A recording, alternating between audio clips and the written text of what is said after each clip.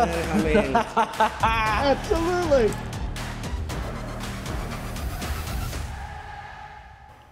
What's up, everybody? Welcome to This is MLS. I'm Jillian Sakovits, hanging out in studio alongside my man, Calen Carr, Sacha Kljestan, and Taylor Twellman joining us as well. These guys were everywhere this week. Calen Carr in D.C., Sacha Kljestan in the studio on 360, on Countdown, on Wrap-Up, and Taylor Twellman.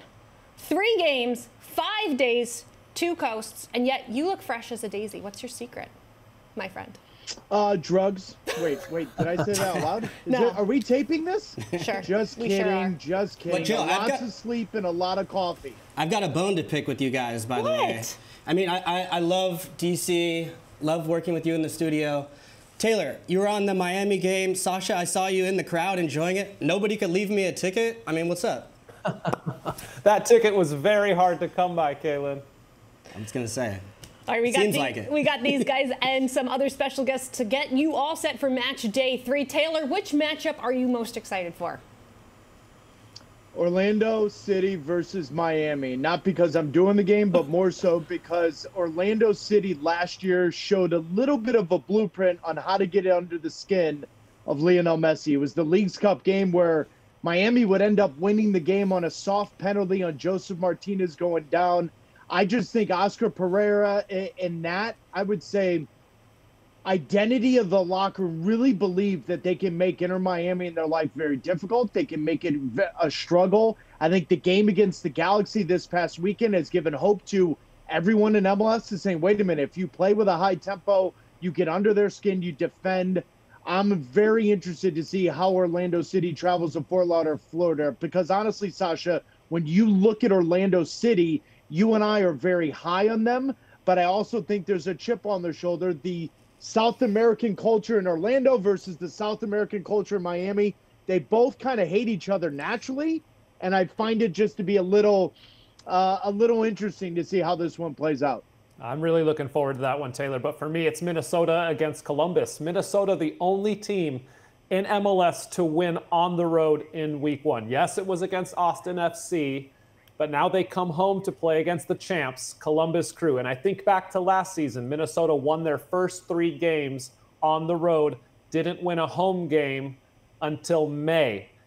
I don't know if we're going to see more of the same this season. We've got the youngest coach in Major League Soccer history taking over for Minnesota United. I want to see what they can do against the champs, against a real tough test early in the season. All right, Sacha, I like that. I'm going to keep my mind still stuck in California, not getting the tickets from you guys, but I've got my eye on the Cali Clasico. I'm old enough to remember growing up in the Bay, watching San Jose going against the Galaxy. Now, granted, Landon was actually on San Jose at the time, so always crazy mayhem at the end of the match, and the Galaxy impressed me in match day 1, so I'm eager to see if they can keep that momentum going. The LA Galaxy were just mere seconds from getting a win over Lionel Messi and Inter Miami, Calen. So it begs the question, are the LA Galaxy back? Well, I got too much respect for the Galaxy having, you know, a history, losing to a couple finals to Landon, Beckham, and Keane to say they're back. But I would say I was really impressed by this team, the way they were compact, the way they were able to get out. And this guy right here, Pencil, made a huge impact, instantly coming in, the combination play. It was easy to go against the Galaxy last year. Teams condensed the midfield, surrounded and swarmed Ricky Puig. They got out on the break. Now they have the weapons with Pencil and Peck, who came in late. Both look dynamic on the wings in transition. I understand they didn't get the result in the end, but I thought it was a big step forward. You could see the signings made sense from Will Koons, and Greg Vandy's going to be able to build on that. Are the Galaxy back? Is this the question we're really asking after one game where they tied at home?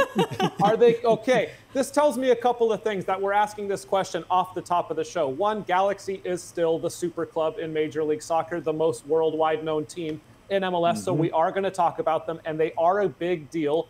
And the league is better when Galaxy are competing for championships. But it also tells me about the expectations we have for this club. They drew at home, and we're asking, are they back?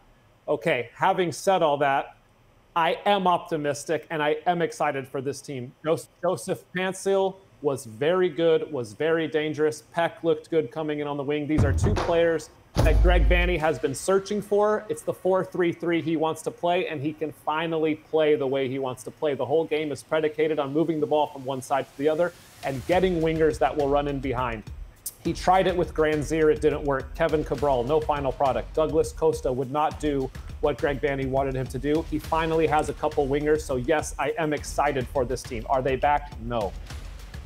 Sacha, the reason why we're asking the question is, hold on though, Calen. The reason why we're asking the question is they've missed the playoffs 5 of the last 7 years. Thank you. Right? And so, so your expectations are different now, right? So now all of a sudden, this is the team. I lost 2 MLS Cups too. Calen Carr lost 2 MLS Cups. This is the winningest franchise in MLS history. This is the brand that everyone still knows. This is the original Galacticos. You can go through all of it. But we're asking, are we back in LA? That's because they've missed the playoffs 5 of the last 7 years. And Sacha, you said something that everyone has to remember. They've always spent money. But this time, it feels like they spent money the right way, because Paint Seal looks like he's a natural complement to Ricky Puig. Gabriel Peck looks like, now granted, he's been here 38 hours, so we don't know his fitness or whatever, but he looks tricky. Diego Fagundez is still only 29. He's got something. But I'm going to tell you right now, you guys are going to ask this question in about 6, 8, 9 weeks, and we're going to be asking the same question. Can the LA Galaxy defend?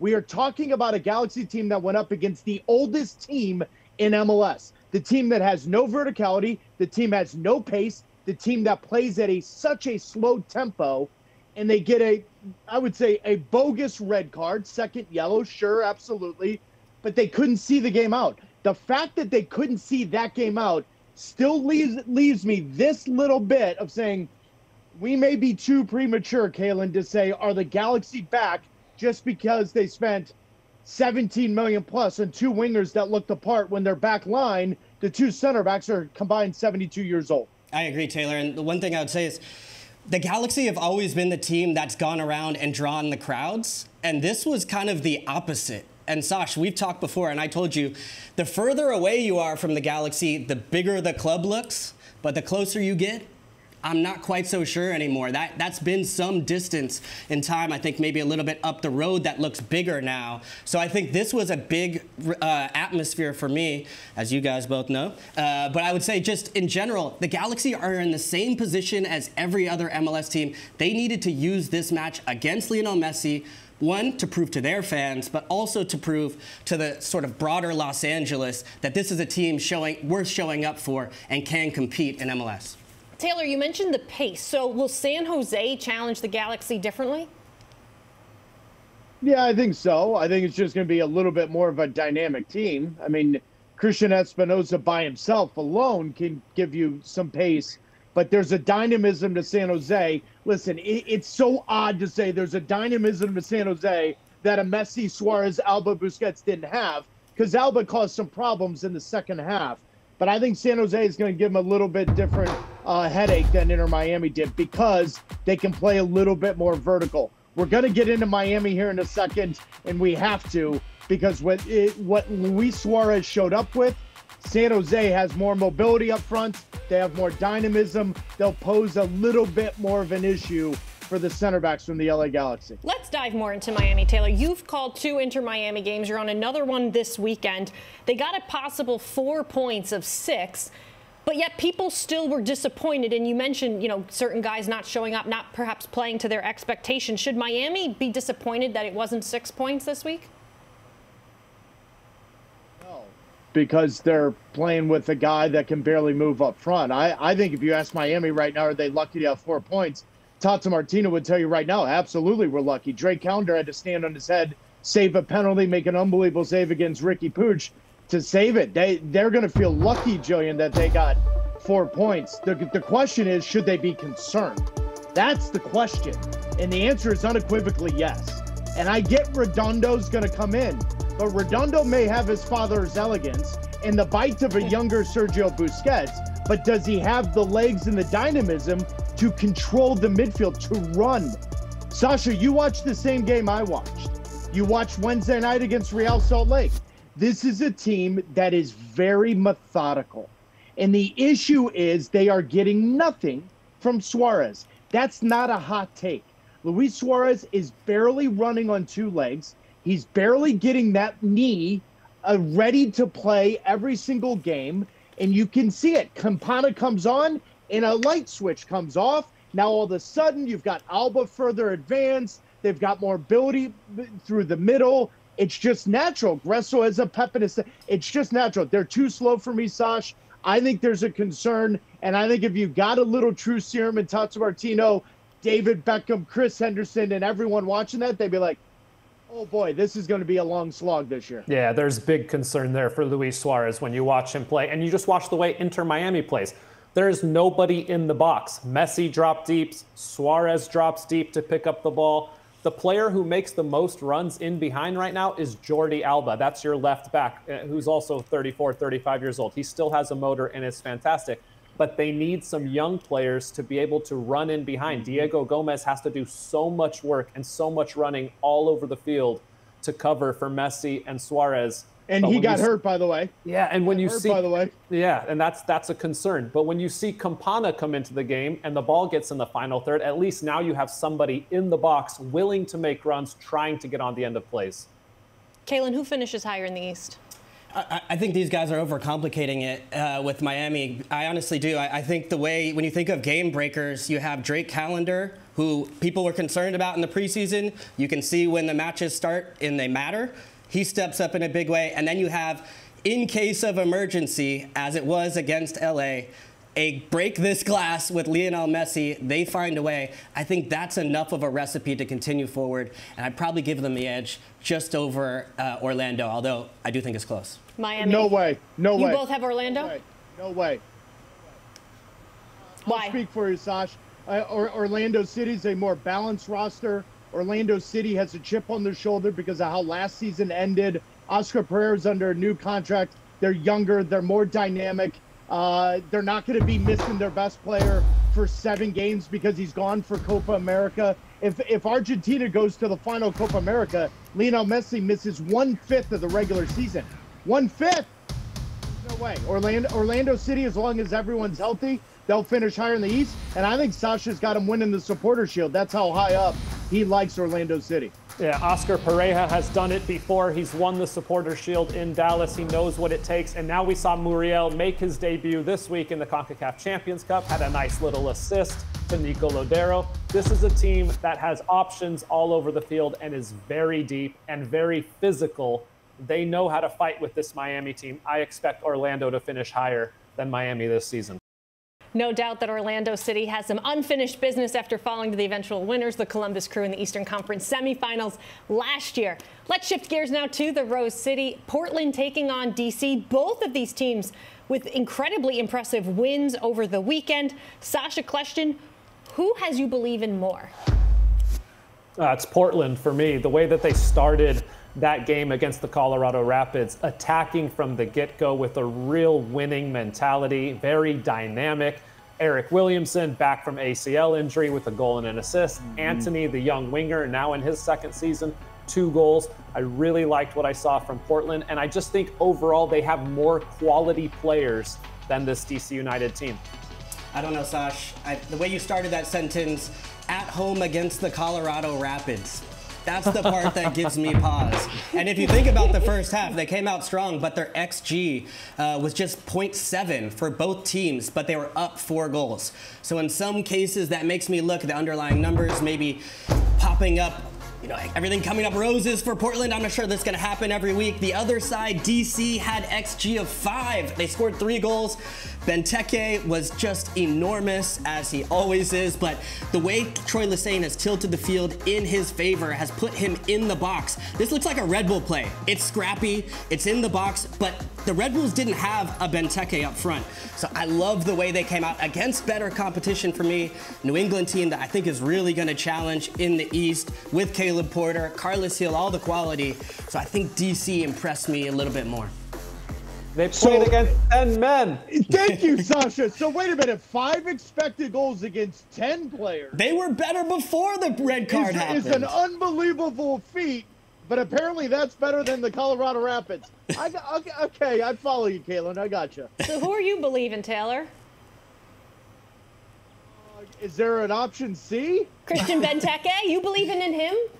Will he have a better season than last year? 14 goals last year, 33 years old? Troy Lesesne is in the building, that Benteke is going to score a hat-trick. Last year, the Red Bulls, he scored a hat-trick against Troy Lesesne. This year, Troy Lesesne's in the building. He scores a hat-trick in his first game. Listen, I told you guys last week, my biggest surprise is the Portland Timbers, not from what I saw, but because the fact that they could go out and get 2 DPs this summer. And if they do that, one of them is a 9, then we can have the conversation.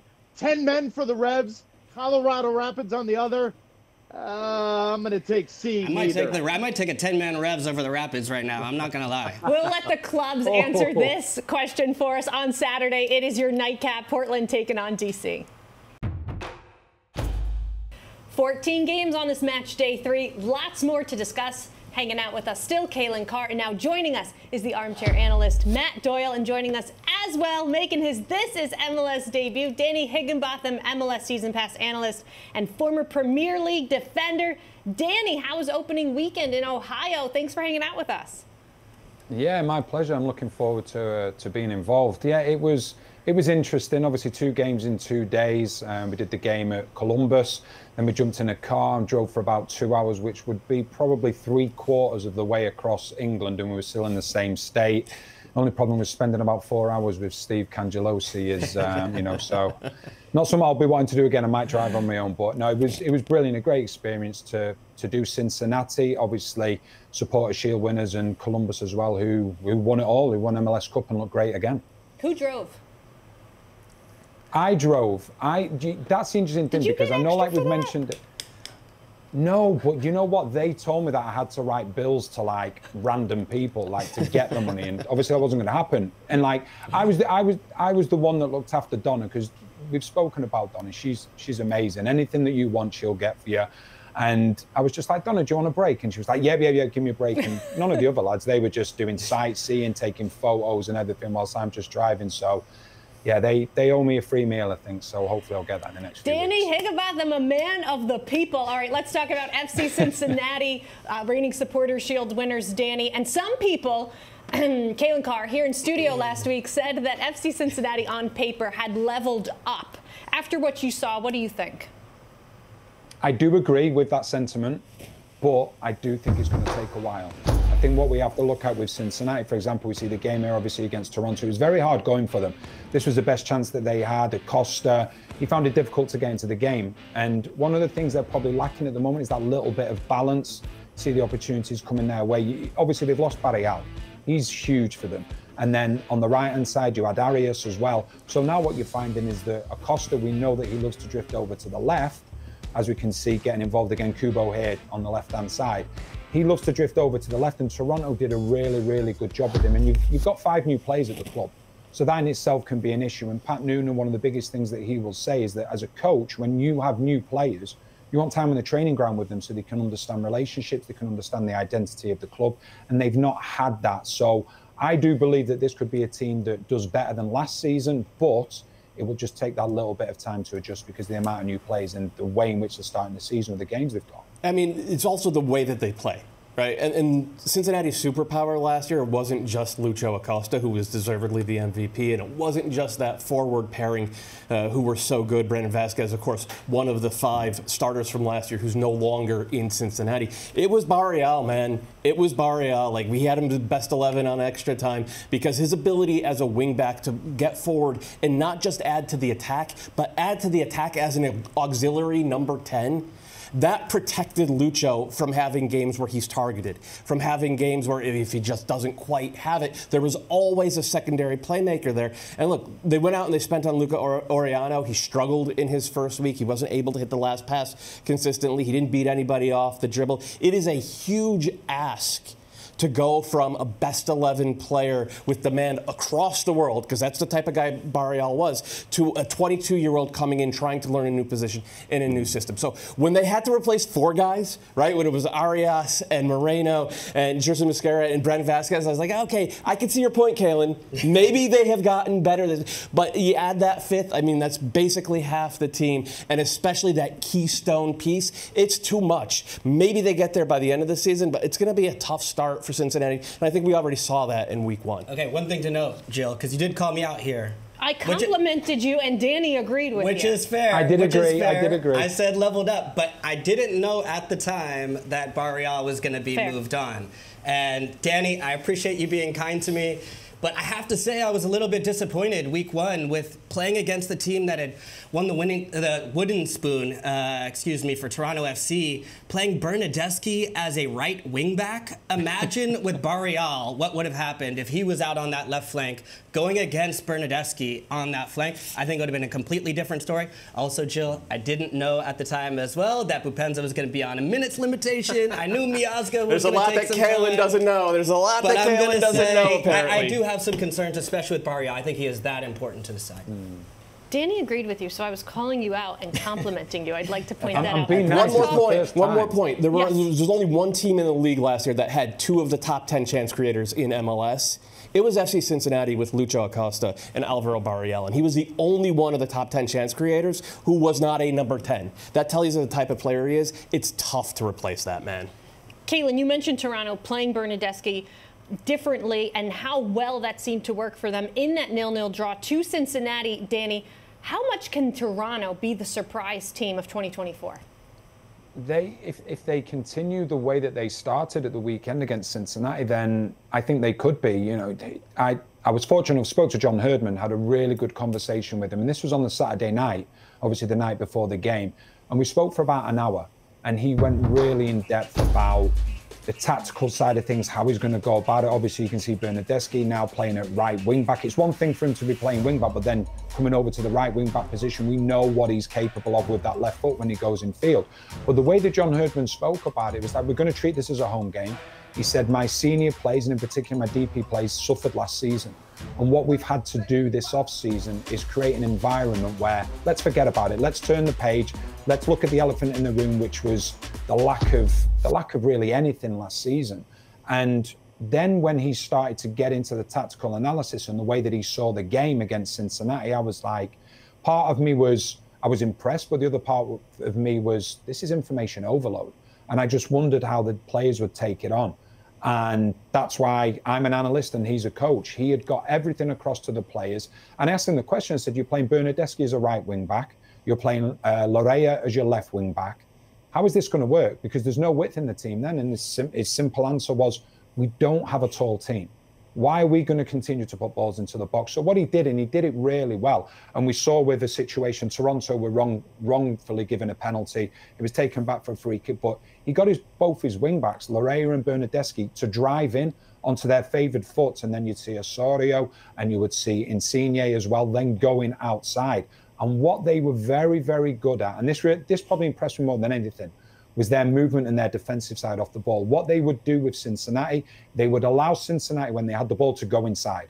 That's where Toronto's numbers were. But then when Toronto won it back, they broke very, very quickly in the wide areas. They kept Acosta quiet. A lot of the time it was O'Neill that was man for man marking him, but they made sure that he had somebody watching him all the time. And I think a special shout out as well to Flores. He was absolutely magnificent for Toronto in the centre of midfield.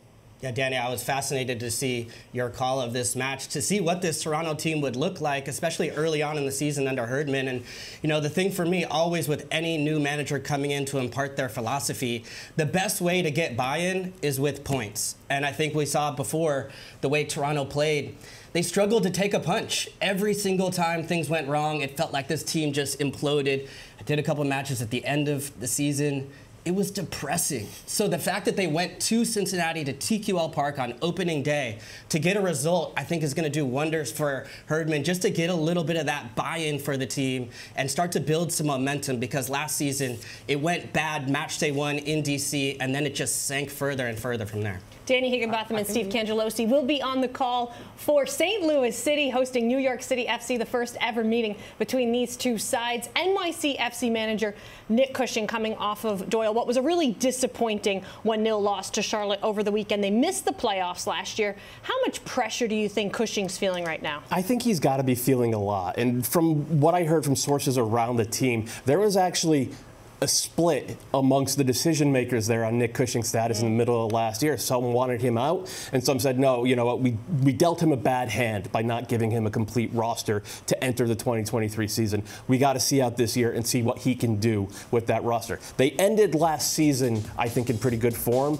and there was a lot of hope heading into this season. They have spent $25 million over the past 2 transfer windows. That is a budget. And they came out in week 1. They were not ready.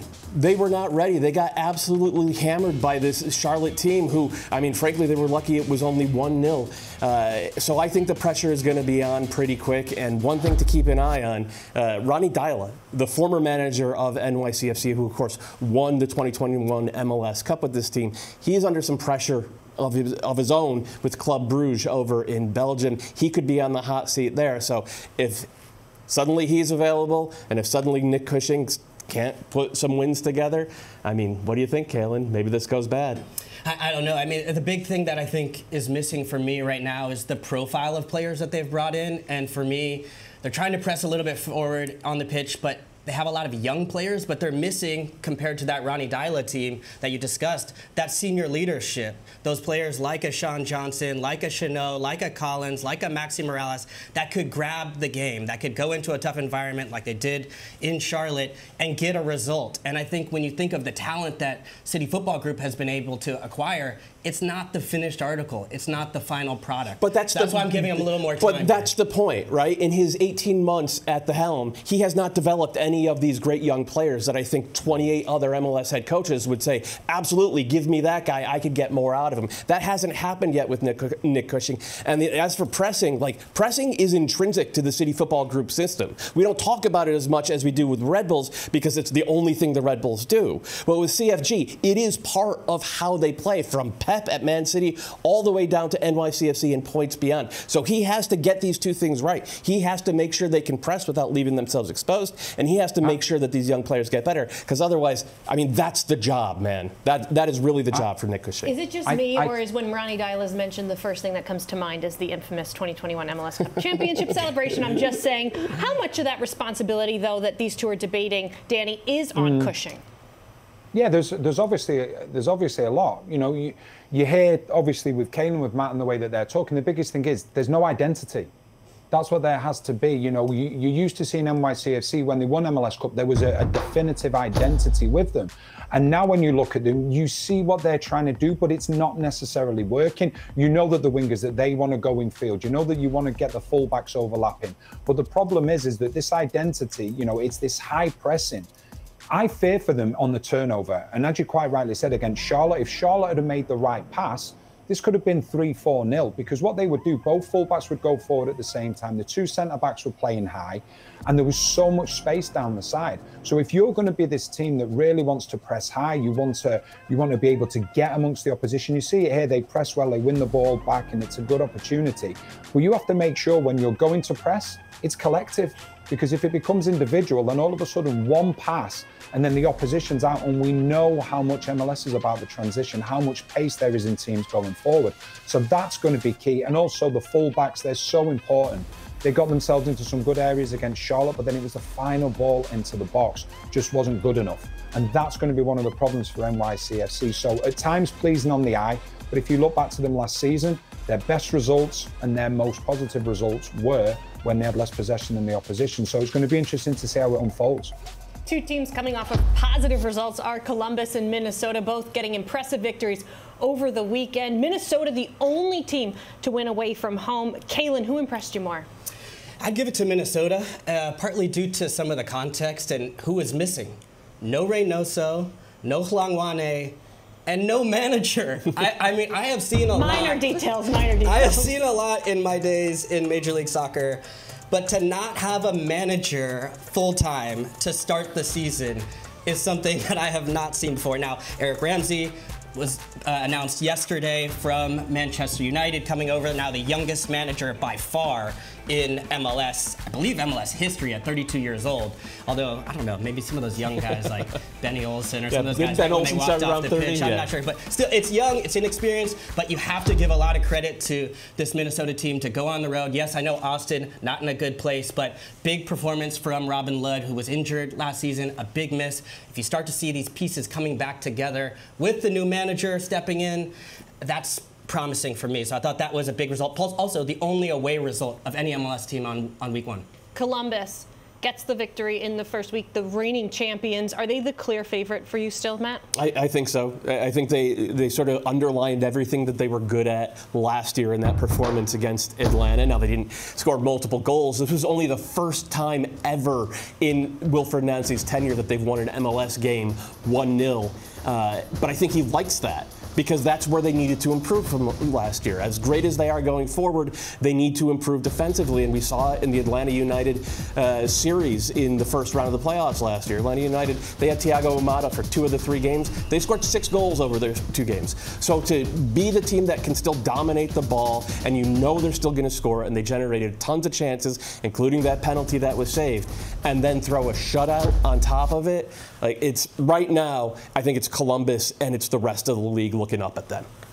Yeah, I agree with that. I love Wilfried Nancy. He's such a great coach. The way he sees the game. What I love about him is when he did exactly the same thing against Atlanta at the weekend. I was fortunate enough to cover them in the series against Atlanta in the playoffs last year when they were outstanding. But what he does, he takes opposition strengths and makes it a weakness. So a lot of the times you go into games and it's like, oh, you have to be mindful of this player, you have to be mindful of that player. Wilfried Nancy, I think he looks at 3 or 4 of the best players of the opposition and says, right, okay, how can we make that strength a weakness? And what he did really well at the weekend, he had both his wing backs, and he said, what you're going to do was Yeboah, and it was Farsi until Farsi went off injured. He got them both to stretch the game. Just stay out wide. So what they did then, they made those 2 players stay really wide. That's where they were getting the joy and where the space was. The rest of the team went through the middle. And because the rest of the team went through the middle, what is part of Atlanta's strength? It's the fullbacks, it's Wiley, it's Lennon. Lennon and Wiley didn't know what to do, and this is a really good example of it. Lennon gets taken out of the equation because he has to go out to Yeboah. Then a midfielder, I can't remember who it was, doesn't track the run. Rossi gets in, puts it to the far post for Cucho Hernandez to put it into the back of the net. And that's what I love about Wilfried Nancy. He's always thinking outside the box. And, you know, you look at some of the acquisitions they've made in the summer. I'm really excited to see Derek Jones. Okay, this was the one blemish. But like Derek Jones coming from Charlotte, such a multifunctional player. And that's what Wilfried Nancy wants. He wants a small squad so it can be a really personal squad. And the way to have that is to have players that can play in so many different positions. They're a well-oiled machine. Yes, they play this 3-4-2-1 or 3-4-1-2, but the way we're seeing again here, in which they create situations, is absolutely brilliant to see. Minnesota with one of the worst home records last year, just 4 wins. They will have to start to change that if they want to make a run this season, and what a tough task it's going to be against the reigning champions. Danny, thank you so much. Thanks for hanging out with us. My pleasure. Not done yet. We welcome back Sacha Kljestan. We want to get your hot takes as we go around the league and talk about some certain teams. I'm going to come to you, and the other 2 just follow up with a thumbs up or a thumbs down. I've killed your mic, so don't even try it. Let's start off with the Vancouver Whitecaps. If you watched last week, that is Bradley Wright Phillips' underdog for 2024. Doyle, what do you need to see from the Whitecaps? I don't think this is going to be a hot take, but I think we need to see more top-end quality, because they've already proved that they're competent, but every time they get a chance to go against the best in the region, I'm talking Tigres last week, and talking Tigres last year in Leagues Cup, and I'm talking LAFC in the playoffs, they do not have the top-end talent to hang with those teams. So I expect to see some competence, but I don't think after the offseason they just had, in which they didn't add any big pieces, I don't think you can really expect more than that from this Vancouver team. Sacha, Calen, can I get your thumbs up or your thumbs down? Yeah. Thank you very much. Yeah. Vancouver, the only team fans have yet to see who had a bye in Everybody agrees opening with week. Doyle. Right, don't get That's what the segment is. Agree with Doyle. Dallas taking on Montreal. Dallas coming off of a buzzer beater win, 94th minute from Dante Sealy. What are your thoughts on Dallas? This is me again. All right. I thought Dallas, considering that they were without 5 starters, including all 3 DPs, they got a good performance from that man right there, Asir Yaramendi, with this golazo. I thought they got a great contribution at the end from Dante Seeley. And it was fun to see the vibes from this team, including Yaramendi after the game getting to wear the big dumb hat. Are you gonna walk this back? I mean, social media is going crazy right now, Doyle, about this big dumb hat comment. As a fellow Texan, rude, honorary Texan, although from Houston, or spent some time there. What do you have to say for yourself? Well, first of all, it's a big hat. It's bigger than I thought.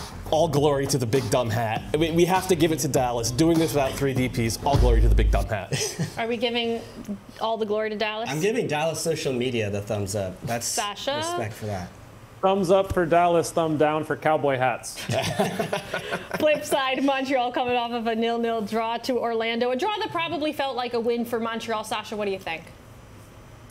I liked what I saw from Montreal. I liked the organization, and I love the way they started the game. First 10 minutes, stepping high, pressing high, winning balls high, and creating chances. They forced Kljestan into 4 saves in the first 10 minutes of the game.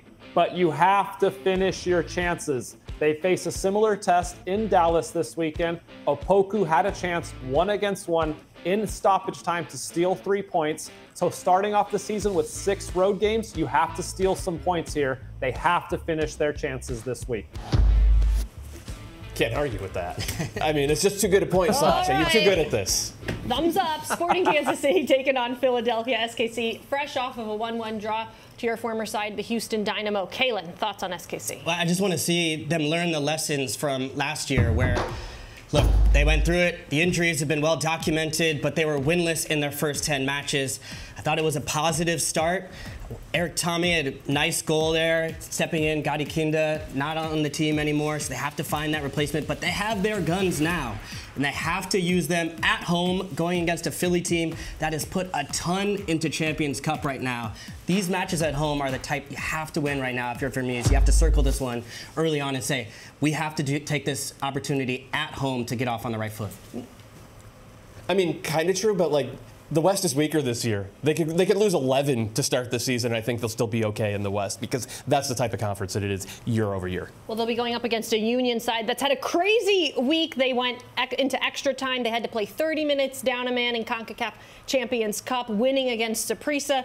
Now they go to Children's Mercy Park. Sacha Kljestan, what do you need to see from the Philadelphia Union? I don't know what I need to see from them this weekend. I want to take a little bit of a big picture look at the Philadelphia Union because I love what Jim Curtin said this week. He said, we have built an identity and a foundation within this club, and anything less than a trophy this year is failure. I love that he has set the expectation high for this group.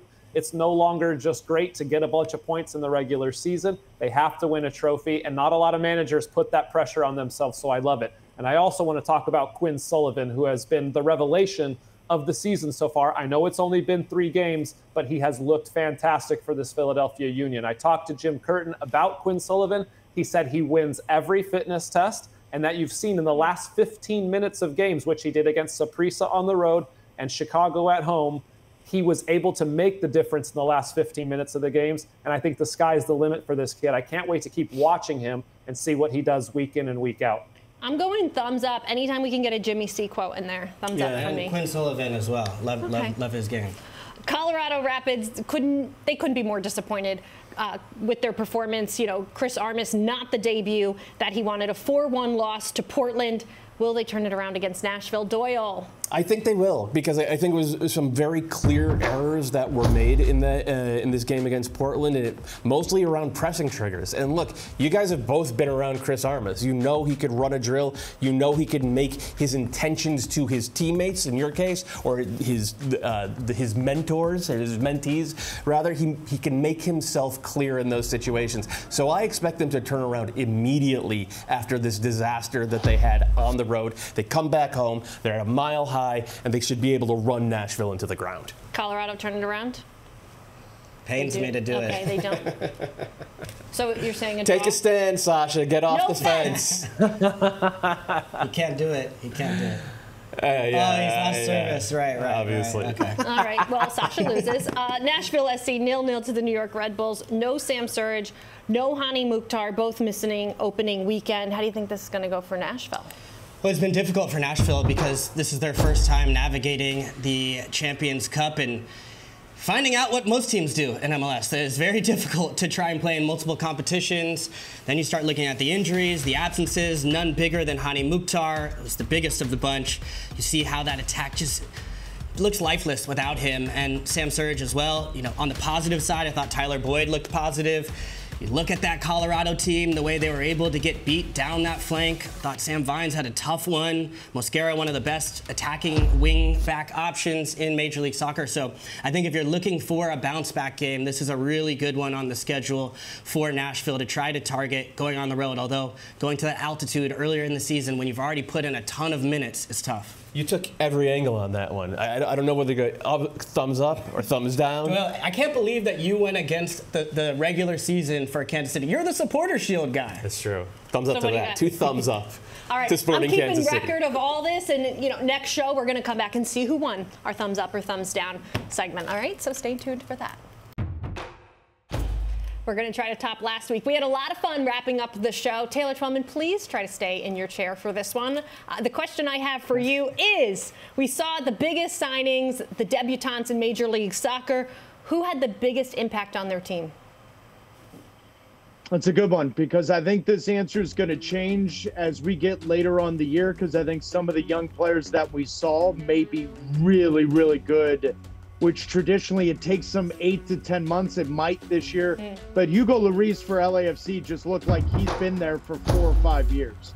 He looked like from the moment he stepped onto the field, there was a confidence with Aaron Long and the center backs around him. There was a confidence from other players. I also really liked the glimpse of his ability to put them out on a counter with his distribution.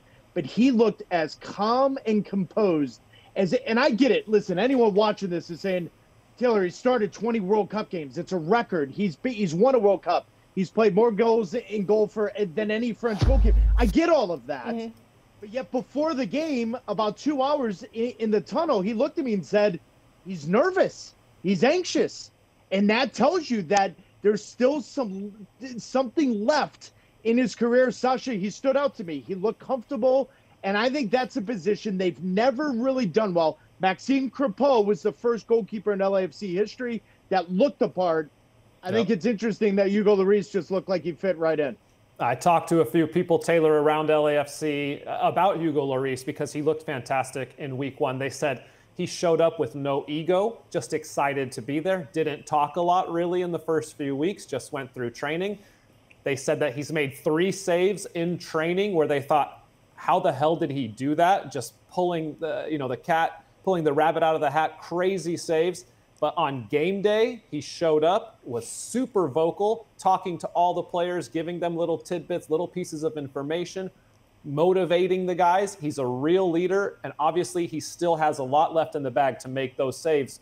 I think he's going to have an impact on this team similar to what Roman Berkey had in St. Louis last season. Agreed. Okay. Agreed. But far be it from me to question a World Cup winner, but did LAFC, was a goalkeeper position a problem? They won the MLS Cup by committee with 2 goalkeepers. One got injured, Crepeau, and then John McCarthy steps in to win it. So it seems a little bit outside the profile. Whoa. They won that season by committee? I'm saying the goalkeeper position was not the problem for this team. They've done it, but through Carlos Vela, but through Bouanga, through the attacking players that they've had in the past. 5 of their 6 years. It was a problem for LAFC 5 of the 6 years. Absolutely, 100%, unequivocally. Maxime Crepeau was the first one. Sure, absolutely. How'd they do last year without him? But Calen, also, Hugo Lloris is an upgrade, and they've got him at a low salary point against the salary cap this year. This is an amazing signing. That's the difference. I think that's the key point, is the way that they've been able to use LAFC, the power that they have to get a Chiellini, to get a Bale, without having to spend that DP. Because you mentioned on the other side, Roman Berkey. That's a designated player spot that they spent a lot of money on. LAFC haven't had to do that. So for me, it's a little bit of a different category, but I agree with that. That's the X's and O's. I remember when I spoke to Steve Cherundolo. Taylor, when we were on the call for the Western Conference Final, the year that LAFC went on to win the whole thing, Steve Cherundolo said that Giorgio Chiellini was an extension of the coaching staff on the field. Giorgio Chiellini retires. How much is that player now, Lloris? It is Lloris, but also they went out and spent a ton of money on Gareth Bale, by the way. That's part of the reason why he didn't come back. They needed to have the money. Chiellini's an extension of Steve Cherundolo. Lloris is going to be the same. But any goalkeeper should be an extension of the coaching staff. They're not on the field of play necessarily running around. So naturally, the goalkeeper in that position is that person. Now, there's some, and all three of us are going to tell you, some goalkeepers you don't want an extension of for him to be that. They're different. They're a different breed. I'm going down a rabbit hole we don't need to go to. But the point being is that Hugo Lloris has started 20 games in the World Cup. That's more than any goalie in the history. Steve Cherundolo actually may advice from him in certain moments because he's had experience that Steve Cherundolo hasn't had. But goalkeeping was always an issue for John Thornton until Maxime Crepeau. He just signed a TAM deal. And Roman Burki is a TAM level goalkeeper. He's the highest paid goalie in Major League Soccer. He outkicked 18 points for St. Louis City. Roman Burki has convinced me that I'm wrong on goalkeepers. You can spend on goalkeepers and get that, but LAFC didn't need to. And they pulled a rabbit out of their hat for $300 grand to pull off Hugo Lloris as their goalkeeper and keep 2 DP spots open. It's ridiculous. Can we stop talking about goalkeepers now and start talking about number 10s, the real players in Major League Soccer? Because Emil Forsberg is the player we also need to be talking about as going to have the biggest impact on his club, the New York Red Bulls. What I saw in week 1 was fabulous. He raises the level of his teammates, which is the biggest compliment I can give to any soccer player. When Forsberg is on the pitch, always turning, always facing forward, always trying to make something happen in the final third, he has a real quality that the New York Red Bulls have not had in some years. Calen, it was so good, too, because he was 0-0 against Nashville, and I fell asleep 35 minutes into the game. He said he stood out. I was going to say, you got to wake Taylor up first for this one. I like Forsberg. I think the Red Bull have just desperately needed somebody that they can give the ball to in a difficult moment with that little bit of quality. I think Matchday 1 is going to be difficult to judge because you're going against Nashville, the way they play, the way they set up so defensively in that low block. They had no Hani Mukhtar, no Surge, so they were going to always make it difficult. I think Forsberg's going to get better and better. We're going to see him. I'm going to be in Houston calling him this match, so I'm hoping to see a little bit more from him. Calen, who you got? I think Forsberg's going to be someone we're talking about, Sasha. Yeah, I really do. I think like he's it. good. I just don't know if the rest of Red Bulls actually have enough to maximize what they got in Forsberg. I don't know. That's a perfect transition for me, Taylor, because the guy I'm picking takes it up another level from looking at a team that I think is surely a contender to potentially winning a title, and that's De La Vega with Seattle Sounders. We only saw about 30 minutes from him in this match against LAFC, but he looked right to me. A guy that at times Seattle looked a little predictable, but he can beat a guy off the dribble. You see him here just going past Ilie like he didn't even exist, just right by him around that final pass just off. But that chance creation has been an issue for the Sounders for a while now, last season especially. So the idea that De La Vega could step up. The other thing I liked, the personality, went and grabbed this ball right away when the penalty came on screen. Grabbed the ball against Hugo Lloris to be able to put it away. So I think just at 23 years old, also the profile of a guy that's not just going to be here for a year or 2 or 3, kind of like the names my contemporaries mentioned, but somebody that I think Seattle can build around for the long-term future and take them to that next level. You cannot teach personality. You cannot teach it. You cannot 100%, either you got it or you don't. And while VAR was looking at the call, all the way across the field while Jordan Morris, Christian Roldan, and all the other players were waiting for the call. He walked all the way over, made sure the moment the penalty was called, he was the closest to the ball to take the penalty, because more than likely that was going to be Jordan Morris to take that pen. But because he went and got it and looked at his older teammates, more experienced teammates, and said, hang on a minute, this is mine. I'm doing this. He's only been there, guys, 48 hours in the United States. Fitness isn't there. He's got something. And our colleague Diego Valeri said he is the most exciting player that's coming into Major League Soccer. Now, he knows Lanús better than any of us on this. He knows the Argentine player better than any of us. When I talk to scouts around Europe, he's the one that they're looking at the most that's coming into Major League Soccer. You cannot teach personality. Either you got it or you don't, and he's got it in spades.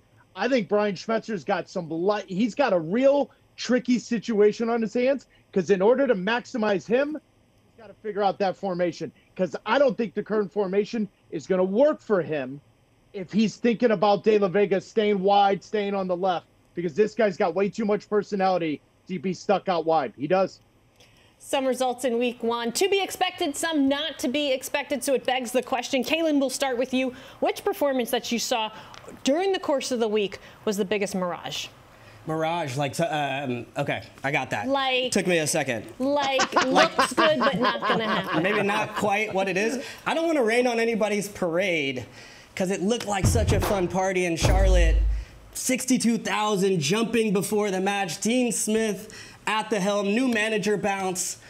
But I have to say, I still don't think this team is a playoff team for me. I don't know if it's going to have that personality that Taylor mentioned, to be able to get that killer goal. A lot of opportunities in the second half. The one thing that stood out to me, Taylor, they had the penalty. Capetti gives the penalty to Vargas. I don't know, the number 9s that I played with, you were one of the best out there. I can't imagine. Are you handing that penalty over to anyone? Hold on, can I just ask a question? What else could mirage mean? I just really want to know. That's a good one. Yeah, thanks so much. The most concerning part to all this is that Cal Berkeley education, he had to get mirage clarified there. Okay. No, any center forward that you want in your team, it's me, myself, and I. And if it's not me, myself, and I, then that number 9 has got to have a screw loose or something wrong. So to answer your question, absolutely. Guys, the mirage of the weekend, and I don't care what you two knuckleheads are going to tell me, Minnesota. So the best part is we launched this show. We talk about Minnesota last week, and Sasha and I are getting notes from someone on social media saying we were so unprofessional on how we talked about no coach or no technical director or no GM. That's not an opinion. Facts. He did it a whole preseason, and they were like, "Oh, you want to coach? You want to coach? How about I coach? Who's the GM? Should we do it? Sure." They went to Austin. They got a result. They did it without their best player. Tell me right now, Reynoso not in the lineup, not on the field. Minnesota is going to win another game or two. I don't know about that one, Sasha. I don't know. I don't know. They looked pretty good in attack. Granted, they played against Austin, which is, I don't know, that could be a bottom team this season. All right, for me, my mirage is the New England Revolution. I don't think what we saw in D.C. this weekend, being down a man for so long, they showed some fight to come back in the game. They still have too much quality on the field. This goal from Carlos Gil got us all out of our seats. This is the magic that this man can produce week in and week out. Vrioni, though, the number 9, getting the red card, putting his team down a man. That's how you get in the doghouse with the coach and with your teammates, and they need somebody to score goals for this team. They have creators, they have dangerous players all over the midfield, all over the attack, but they need a number 9 to score goals. Sasha, that's the biggest one for me. I was on this match, and Caleb Porter spoke to me throughout the week saying he really hasn't had the trust or the confidence or run of matches, and Caleb put his backing behind him and said, hey, this is going to be our guy. But the bigger issue for me is really with Vrioni and his teammates. Not trying to win the respect of the manager, but your teammates. When you go out in the 25th minute and the rest of your team has to run for 60-plus minutes, they fight their way back into the match. Carlos Gil, the best player on the pitch, wasn't just scoring goals like that. He was running back, tracking back defensively. Go back in that locker room. That's going to be a big one. I think Vrioni's got to re-earn the trust of his team first if he wants to find his way back into this team and prove that this team can take it to the next level. Because you know Caleb Porter, he does not care too much about the regular season. He's got one idea and one idea only. That's MLS Cup. That's all that matters to the Revs. And I'm not sure if Vrioni is that guy to take them over the hump. My only concern, though, and I think Sasha's onto something here, my only concern about them being a mirage is that for Caleb Porter, it's feast or famine. Either they make the playoffs and win the MLS Cup or they don't. And you look at it, It's playoffs miss, playoffs miss. In the last 2 years in Columbus, he missed back-to-back seasons for the first time in his coaching career. My issue is this, guys. I've been on the record. I'm going to stay on the record. It's only up to the locker room. The locker room dealt with a lot of stuff last year, and Bruce Arena and Richie Williams and all the stuff around that and the multiple coaching changes and whatnot. And I said you're going to know a lot about the locker room. That locker room fell flat. Flat. They fell flat at the end of the year, and they were pointing fingers at everybody else. You can't now just point fingers at Veroni. Veroni, bonehead, dumb. I get it. But the locker room, to me, is not as strong with the core veteran players that they have as it should be. I hope Sacha's correct, but there's a small part of me that says that locker room isn't strong enough to deal with any kind of adversity. All right, that does it for our show. But before we let you go, Taylor Twellman, I just want to wish you a happy birthday. Our leap year baby here on the MLS Season Pass. You are the most accomplished 11-year-old that we know. Mirage, M-I-R. You guys did this to Brad last week. You're now just ganging up on me, man. I mean, Absolutely. M-I-R. We'll let you go, Taylor. We know Frank you've the got Tank. a birthday party that we're all invited to get to. We'll see you there in a few hours, okay? Nope. You guys are not invited. You guys are See you in a little acquaintances, bit. not friends. Can't wait. Acquaintances. See ya. Still waiting on my tickets. See you in a bit.